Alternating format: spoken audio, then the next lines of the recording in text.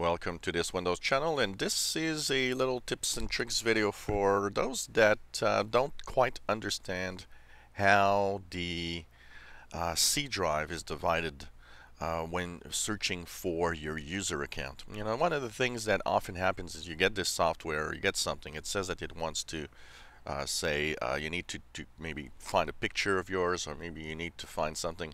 But the problem is the software starts you at this, and you see the C drive, and you're wondering, okay, where are my pictures and my stuff here?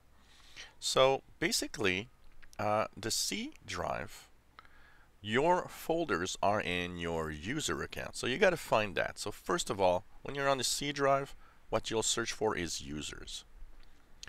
Once you see users, another thing that you'll see is your username.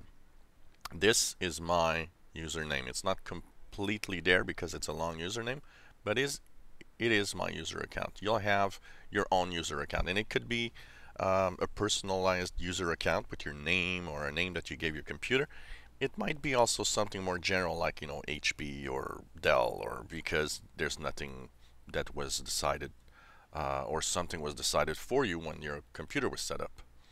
So once you go to your user account, that's where you'll see all the folders that you have in your own user account. There's video, of course you have the documents, the downloads, the pictures, you can see the desktop, and so on. If you click desktop, it shows you the desktop, for example. Well, the files on your desktop through the File Explorer.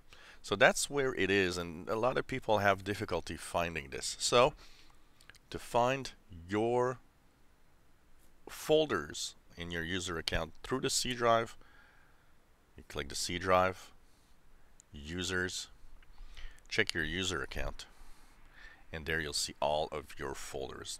If you have multiple users and you're not sure, well, just go into one user account, and if you see your own files, you know you're there. And also another little trick here is that very often, if you try to click another user account, often it's going to tell you you don't have the rights to view the files. That is often an indication that you're not in the correct folder for your own user account. If you enjoyed my videos, please subscribe to my channel. You'll be informed when new videos are online. Give us thumbs up if you enjoy our little tips and tricks videos. And if you have any comments, questions, suggestions, let us know. And thank you for watching.